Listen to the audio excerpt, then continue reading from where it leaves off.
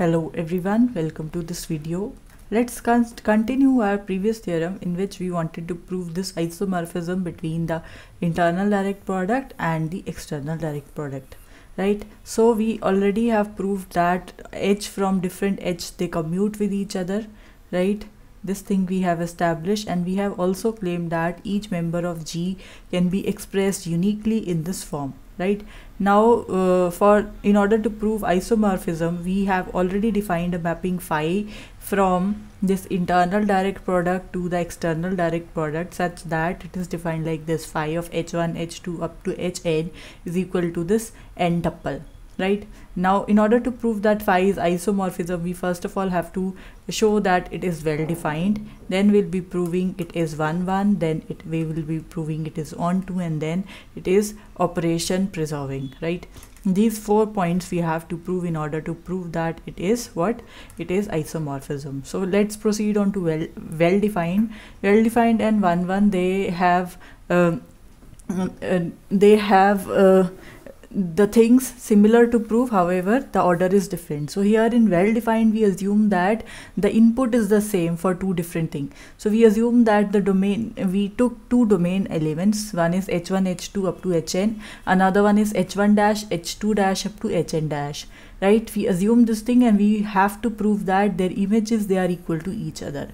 And in 1 we do the opposite. We take the images as equal to each other and we prove that the domain elements are equal to each other, right? So let's first of all discuss the well-defined case. Here we assume the domain elements to be equal to each other.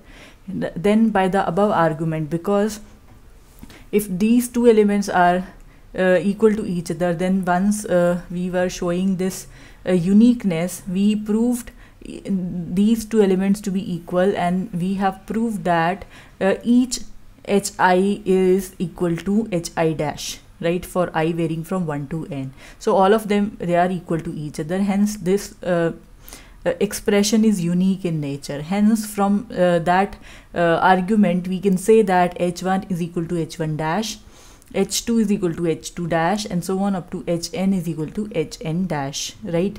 So from here, because all of them, they are equal, hence this tuple would also be equal to each other. And what is this n tuple? It is the image of this element h1 h2 up to hn. So, and this is what we wanted to prove here in order to prove that phi is well defined. Hence phi is well defined in this particular case. In the next one, we wanted to prove phi is 1. So we assume that the images as equal to each other. Now by the definition of phi, you see what is phi of h1 h2 up to hn?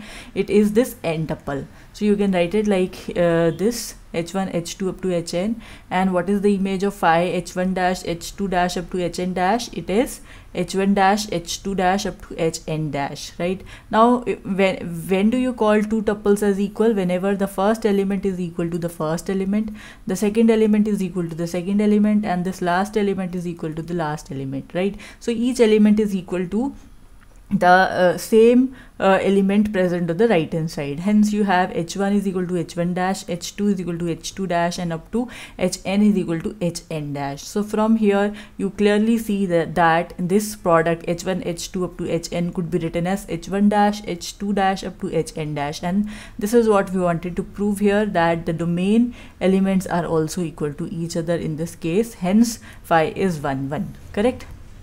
Because we took the arbitrary elements.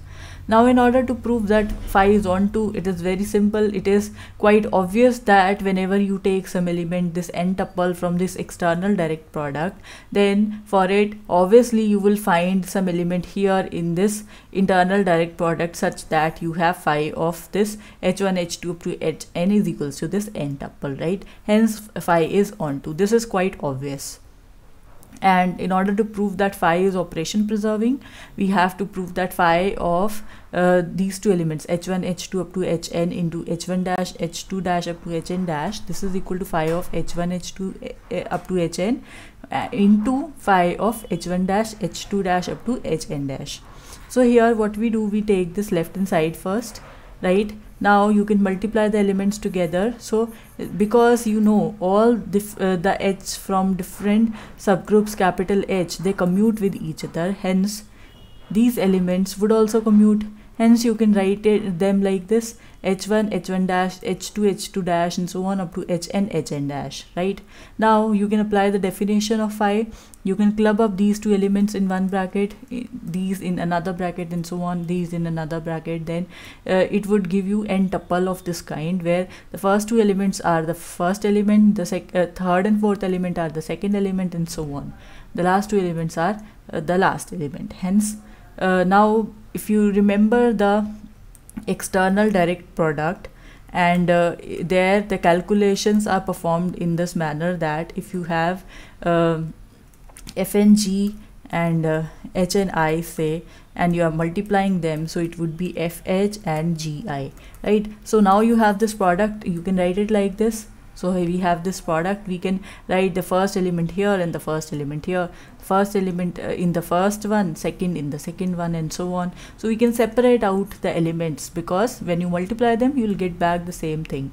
And what is this? This is the definition of phi of h1 h2 up to hn. And what is this? This is the definition of phi of h1 dash, h2 dash up to hn dash. And this, what is this? This is your right hand side which you wanted to prove. Hence in this case, phi is operation preserving. Now if phi is all well defined, 1 1 1 2, that is bijective, and is operation preserving, hence it is an isomorphism, and it was a mapping which was defined from the internal direct product to the external direct product. Hence the internal direct product is isomorphic to the external direct product, and this is what we wanted to prove here in this particular case. So I hope you understood this theorem well. That is it for this video. Thank you for watching.